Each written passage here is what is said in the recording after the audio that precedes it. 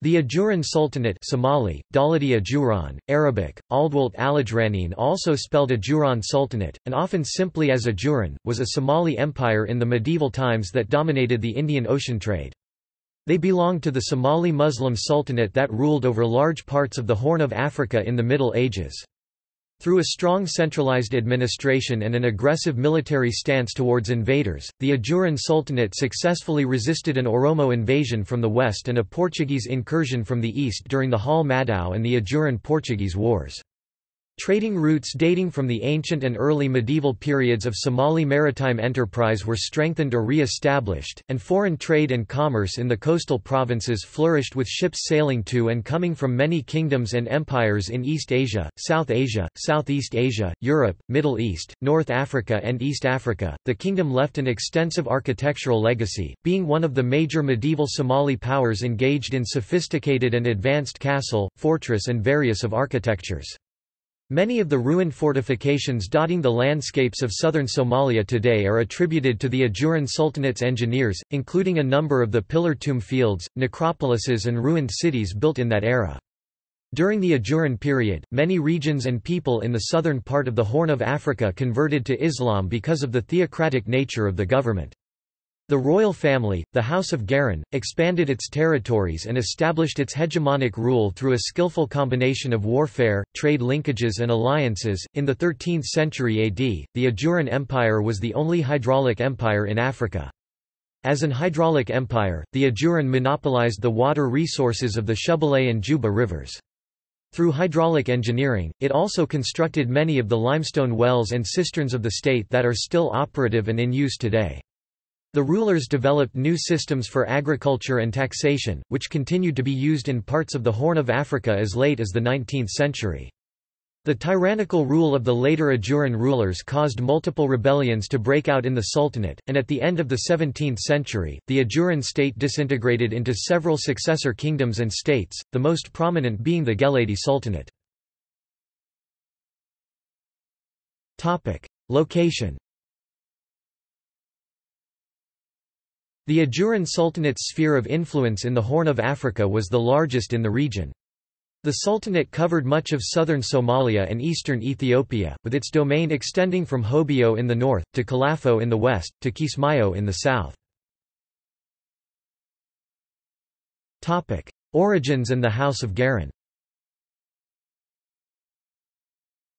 The House of Garin was the ruling hereditary dynasty of the Ajuran Sultanate. Its origin lies in the 9th century during the Mogadishu Sultanate, which it succeeded from during the early 13th century and began to rule southern and central Somalia and eastern Ethiopia.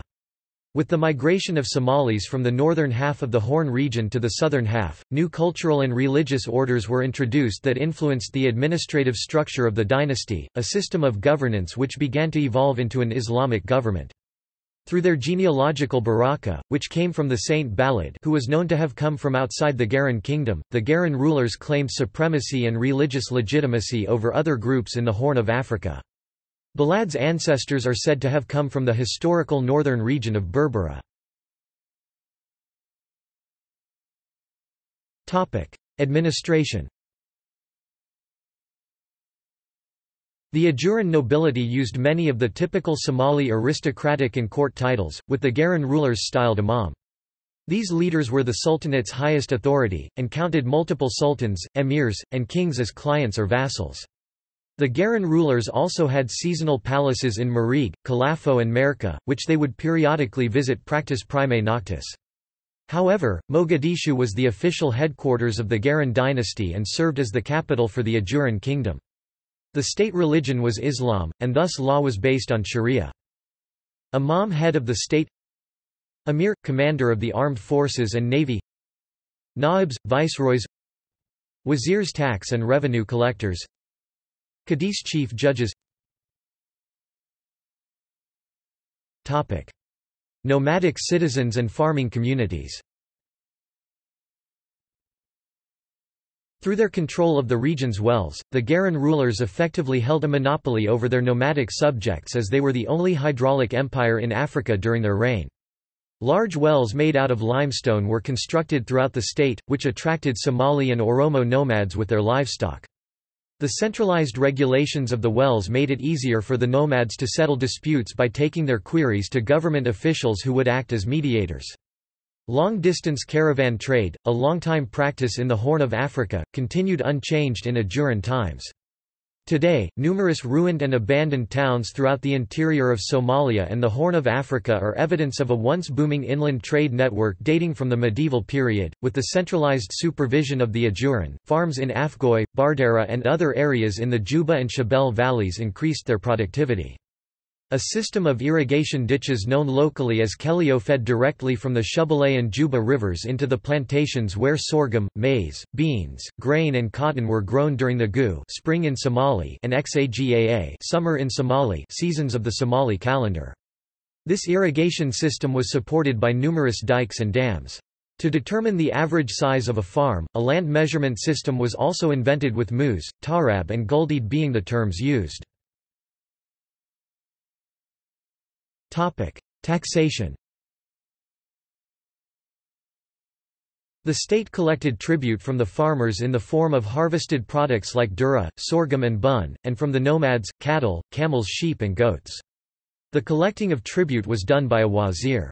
Luxury goods imported from foreign lands were also presented as gifts to the Garan rulers by the coastal sultans of the state. A political device that was implemented by the Garan rulers in their realm was a form of ius primae noctis, which enabled them to create marriages that enforced their hegemonic rule over all the important groups of the empire. The rulers would also claim a large portion of the bride's wealth, which at the time was 100 camels. For trade, the Ajuran Sultanate minted its own Ajuran currency.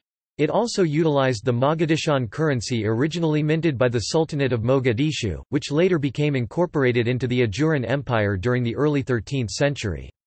Mogadishan coins have been found as far away as the present-day country of the United Arab Emirates in the Middle East. Urban and maritime centers. The urban centers of Mogadishu, Merka, Barawa, Kismayo and Hobyo and other respective ports became profitable trade outlets for commodities originating from the interior of the state.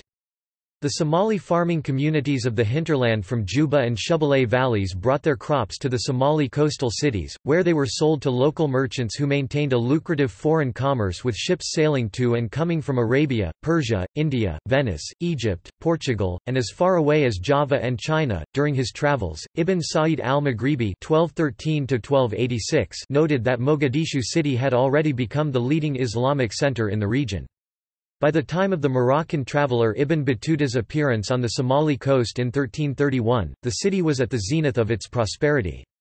He described Mogadishu as an exceedingly large city, with many rich merchants, which was famous for its high-quality fabric that it exported to Egypt, among other places.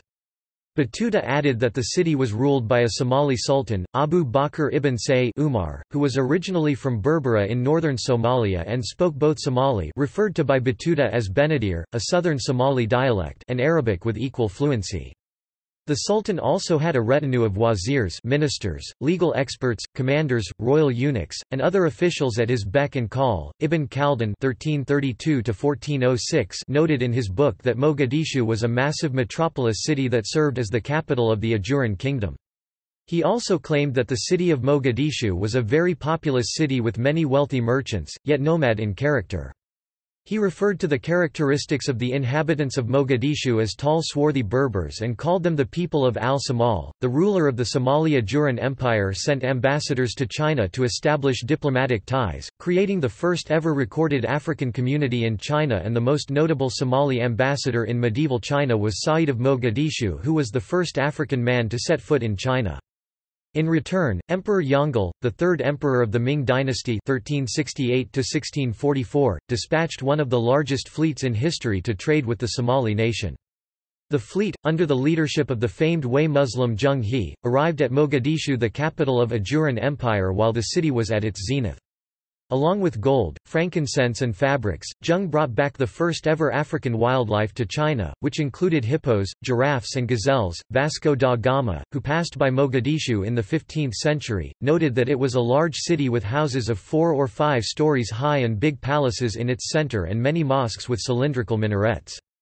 In the 16th century, Duarte Barbosa noted that many ships from the Kingdom of Cambaya sailed to Mogadishu with cloths and spices for which they in return received gold, wax and ivory. Barbosa also highlighted the abundance of meat, wheat, barley, horses, and fruit on the coastal markets, which generated enormous wealth for the merchants. Mogadishu, the center of a thriving weaving industry known as Toob Benadir, specialized for the markets in Egypt and Syria, together with Merka and Barawa, also served as transit stops for Swahili merchants from Mombasa and Malindi and for the gold trade from Kilwa. Jewish merchants from the Hormuz also brought their Indian textile and fruit to the Somali coast in exchange for grain and wood. According to the 16th-century explorer, Leo Africanus indicates that the native inhabitants of the Mogadishu, the capital of Ajuran Sultanate polity, were of the same origins as the denizens of the northern people of Zila, the capital of Adal Sultanate. They were generally tall with an olive skin complexion, with some being darker, and spoke Somali. They would wear traditional rich white silk wrapped around their bodies and have Islamic turbans, and coastal people would only wear sarongs, and use Arabic writing script as their lingua franca. Their weaponry consisted of traditional Somali weapons such as swords, daggers, spears, battle axe, and bows, although they received assistance from its close ally the Ottoman Empire and with the import of firearms such as muskets and cannons. Most were Muslims, although a few adhered to heathen Bedouin tradition. There were also a number of Abyssinian Christians further inland. Mogadishu itself was a wealthy, powerful and well-built city-state, which maintained commercial trade with kingdoms across the world. The metropolis city was surrounded by walled stone fortifications. Trading relations were established with Malacca in the 15th century, with cloth, ambergris and porcelain being the main commodities of the trade. In addition, giraffes, zebras and incense were exported to the Ming Empire of China, making Somali merchants leaders in the commerce between Asia and Africa, and influencing the Chinese language on Somali in the process. Hindu merchants from Surat and Southeast African merchants from Pate seeking to bypass both the Portuguese blockade and Omani interference used the Somali ports of Merka and Barawa, which were out of the two powers' jurisdiction, to conduct their trade in safety and without interference. Economy. The Ajuran Sultanate relied on agriculture, taxation and trade for most of its income. Major agricultural towns were located on the Shubalay and Juba rivers, including Bardera and Afgoy. Situated at the junction of some of the busiest medieval trade routes, the Ajuran and its coastal harbour cities were active participants in the East African gold trade, the Silk Road commerce, trade in the Indian Ocean, and commercial enterprise as far as East Asia. The Ajuran Sultanate also minted its own Ajuran currency. Many ancient bronze coins inscribed with the names of Ajuran sultans have been found in the coastal Benadir province, in addition to pieces from Muslim rulers of southern Arabia and Persia. Additionally, Mogadishan coins have been found as far as the United Arab Emirates in the Middle East. Trading routes dating from the ancient and early medieval periods of Somali maritime enterprise were strengthened or re-established, and foreign trade and commerce in the coastal provinces flourished with ships sailing to and coming from a myriad of kingdoms and empires in East Asia, South Asia, Southeast Asia, Europe, Middle East, North Africa and East Africa. Through the use of commercial vessels, compasses, multiple port cities, lighthouses and other technology, the merchants of the Ajuran Sultanate did brisk business with traders from the following states. Major cities. The Ajuran kingdom's population back then was huge and stable. The Ajuran state was an influential Somali kingdom that held sway over many cities and towns in central and southern Somalia and eastern Ethiopia during the Middle Ages. With the fall of the Sultanate, a number of these settlements continued to prosper, eventually becoming major cities in present-day Somalia. A few of these cities and towns were also abandoned or destroyed. Capital: Mogadishu, harbor city and current capital of Somalia, port cities. Merka, port city in the lower Shubalay region of Somalia. Hobyo, harbor city in the Mudug region of Somalia. Kismayo, port city in the lower Juba region of Somalia. Barawa, port town in the lower Shubalay region of Somalia. Warsheik, port town in the middle Shubalay region of Somalia. Marig, town in the Galgaduud region of Somalia, agricultural cities. Kalafo, town in the Somali region of Ethiopia. Afgoy, town in the lower Shubalay region of Somalia. Beledweyne, a city in Hiran region of Somalia. Baidoa, a city in the Bay region of Somalia. Bardheer, a city in the Ghetto region of Somalia. Johar, a town in Middle Shabelle region of Somalia. Luwak, a town in Ghetto region of Somalia. Hudor, a city in Bakul region of Somalia. Jilib, a city in Middle Juba region of Somalia. Other cities: El Bur, a town in Galgaduud region of Somalia. Dasamarab, a city in Galgaduud Rego PNPF Somalia. Gondarsh, abandoned but now a popular tourist attraction site. Hanassa, abandoned. Ras Bar Bala, abandoned. Topic: Culture. The Ajurans facilitated a rich culture with various forms of Somali culture such as architecture, astronomy, festivals, education, music and variety of art like poetry, prose, calligraphy, miniatures, jewelry, cuisine and rich carpet weaving and textile arts, all evolving and flourishing during this period. The majority of the inhabitants were ethnic Somali, but there was also Arab, Persian, and Turkish minority. The vast majority of the population also adhered to Sunni Islam with a Shia minority, mostly those of Persian descent. Somali was the most commonly used language of government and social life, while Arabic was most prominently used for religious studies. The Somali martial art Istunka, also known as Dabshid, was born during their reign. An annual tournament is held every year for it in Afgoy. Carving, known in Somali as chorus, was practiced in the coastal cities of the state. Many wealthy urbanites in the medieval period regularly employed the finest wood and marble carvers in Somalia to work on their interiors and houses. The carvings on the mihrabs and pillars of ancient Somali mosques are some of the oldest on the continent, with Masjid Fakhr al-Din being the seventh oldest mosque in Africa. Artistic carving was considered the province of men, similar to how the Somali textile industry was mainly a women's business. Amongst the nomads, carving, especially woodwork, was widespread and could be found on the most basic objects such as spoons, combs and bowls, but it also included more complex structures such as the portable nomadic tent, the Aqal. During its tenure, the kingdom left an extensive architectural legacy, being one of the major medieval Somali powers engaged in sophisticated and advanced castle, fortresses, citadels, cloisters, mosques, temples, fountains, aqueducts, lighthouses, towers and tombs, which are all attributed to the Ajuran Kingdom's Somali engineers. The territories that Ajuran held sway over has one of the most medieval ruins in the entire African continent, with various of sophisticated and advanced architectures.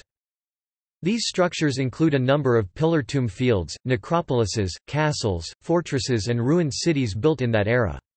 In the Marca area, various pillar tombs exist, which local tradition holds were built in the 16th century, when the Ajuran Sultanate's Naibs governed the district. Muslim migration.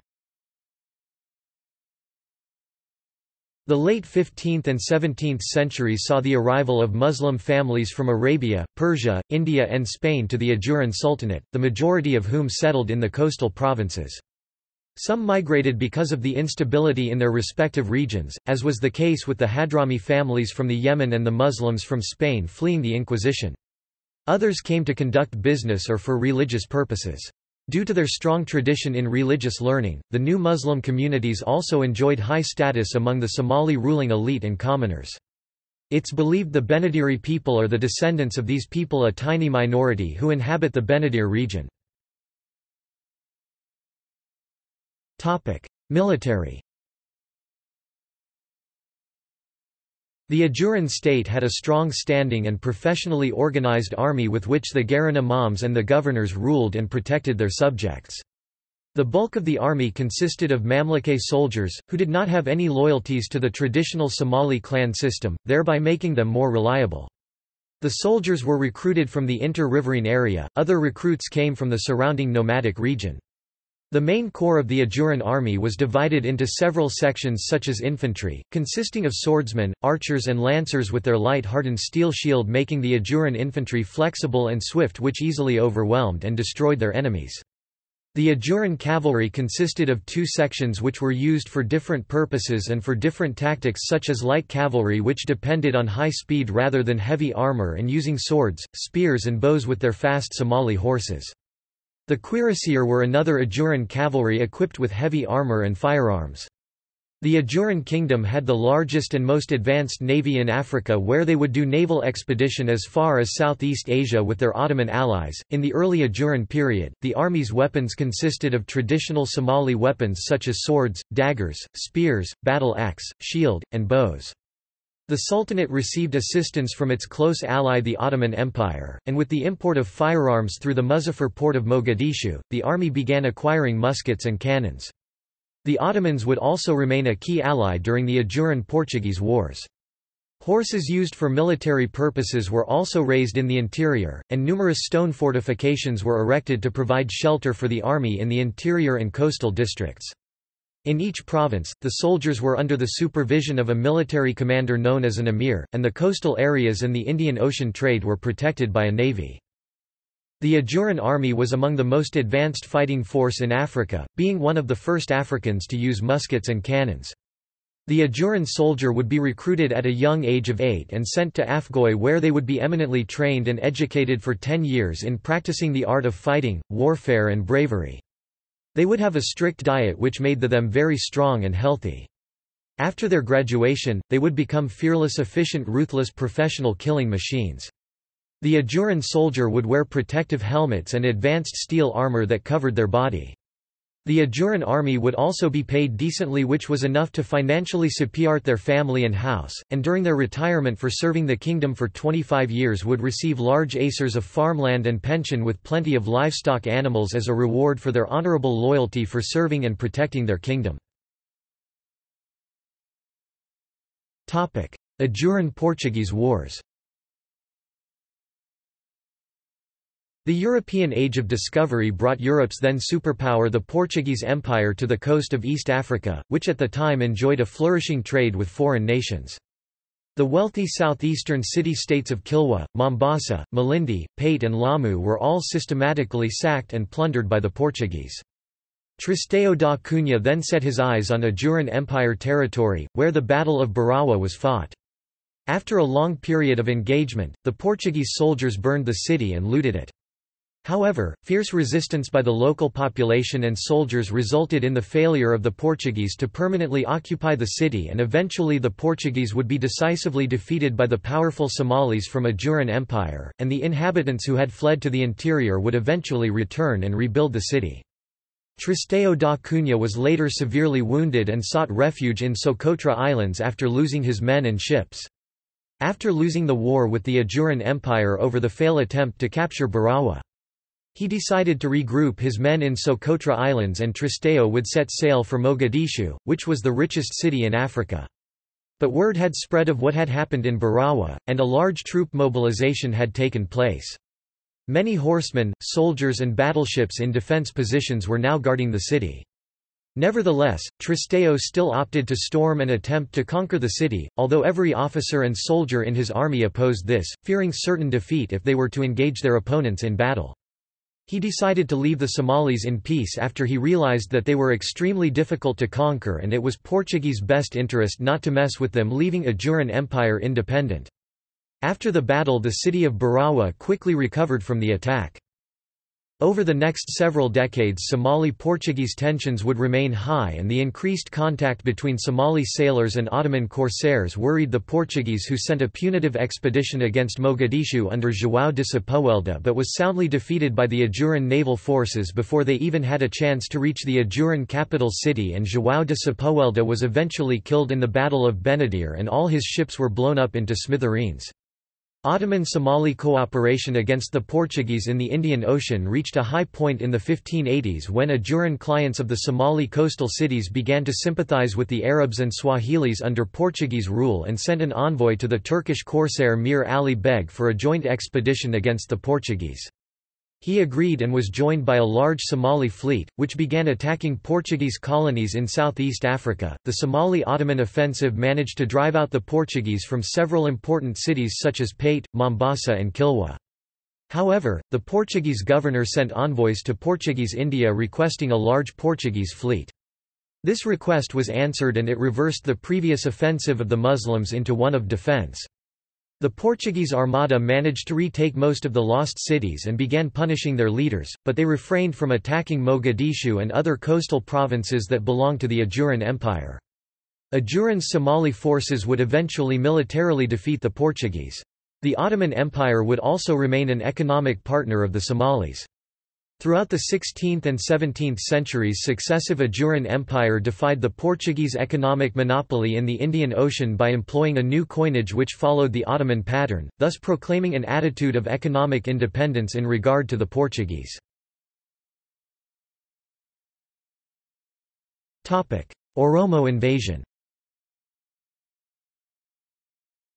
In the mid-17th century, the Oromo nation began expanding from its homeland around Lake Abaya in southern Ethiopia towards the southern Somali coast at the time when the Ajuran was at the height of its power. The Garan rulers conducted several military expeditions known as the Hal Madao Wars against the Oromo warriors, converting those that were captured to Islam. The Ajuran military supremacy forced the Oromo conquerors to reverse their migrations towards the Christian Solomonids and the Muslim Adalites, devastating the two warring empires in the process. Decline and successor states. The Ajuran Sultanate slowly declined in power at the end of the 17th century, which paved the way for the ascendance of new Somali powers. The most prominent setbacks against the state were the dethronement of the capital Mogadishu and other coastal cities by the Hawiya Harab king, and the defeat of the Silis kingdom by a former Ajuran general, Ibrahim Adir, in the interior of the state who then established the Gobrun dynasty. Taxation and the practice of prime noctis were the main catalysts for the revolts against Ajuran rulers. The loss of port cities and fertile farms meant that much needed sources of revenue were lost to the rebels. See also: History of Somalia, List of Muslim empires and dynasties, List of Sunni Muslim dynasties. References